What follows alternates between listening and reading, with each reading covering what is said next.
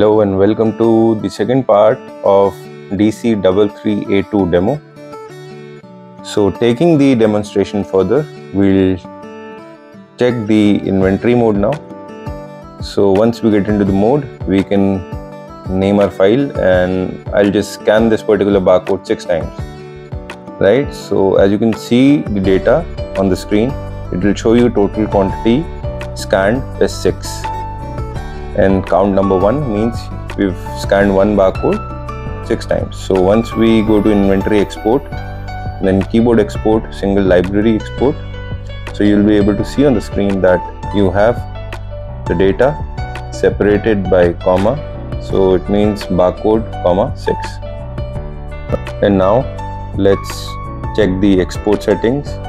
So once we get into the scan gun format, we'll be able to customize the data output. So it says field 1 would be barcode, and then it will automatically take you to the second tab. Here your field 1 would be the library number, separator would be comma, then barcode, and then enter to the second line for the second barcode. Right, and inventory, so library number, comma, barcode, comma, then the total number, and all these fields can be customized. And now let's check the settings. So under scan code settings, we have scan mode set. In key scan, it will operate like a normal barcode scanner. In key delay, there would be a certain delay of the LED throw, and in continuous scanning, it will continuously throw the LED onto the barcode.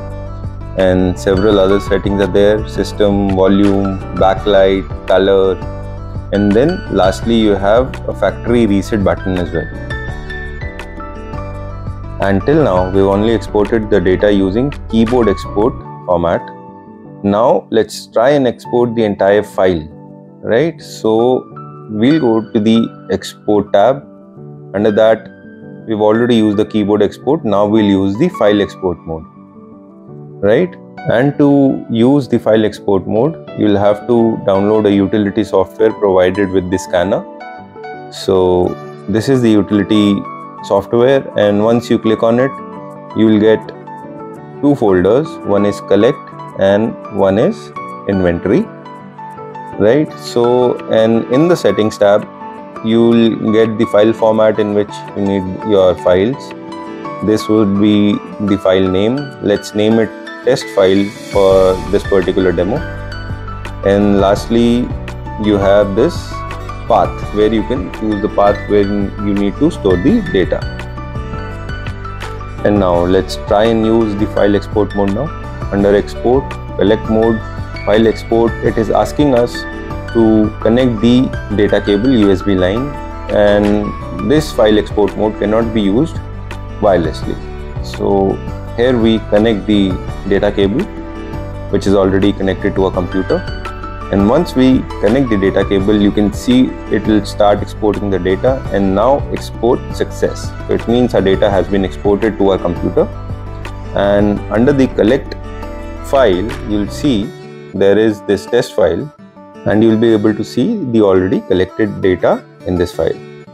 Now let's try and export the inventory data. So once we click on export, as you can see, this export is also successful. Now we'll go to the inventory file, and this test file is already exported, and here we can see the data. So this was the file export mode.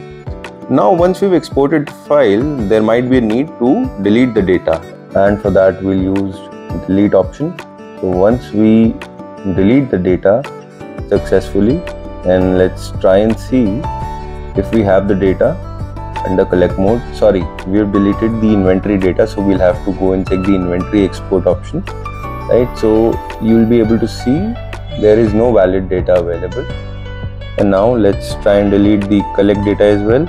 So now once it is successfully deleted, we'll be able to see there is no valid data. So this was the demo of 33A2. Thank you for watching the video.